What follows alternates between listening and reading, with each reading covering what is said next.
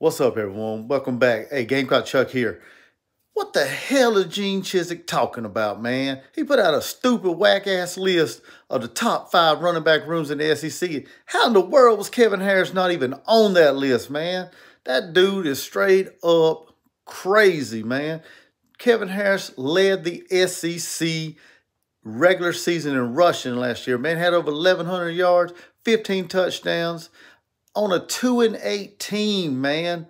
A team that was just straight up garbage, to be honest with you, on offense, man. He was the only weapon we had.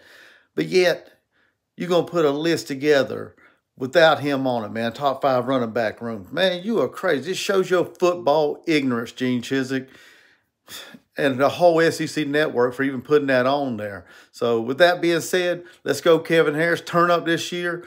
Welcome home, Coach Beamer. Shane Train 2021. Let's go.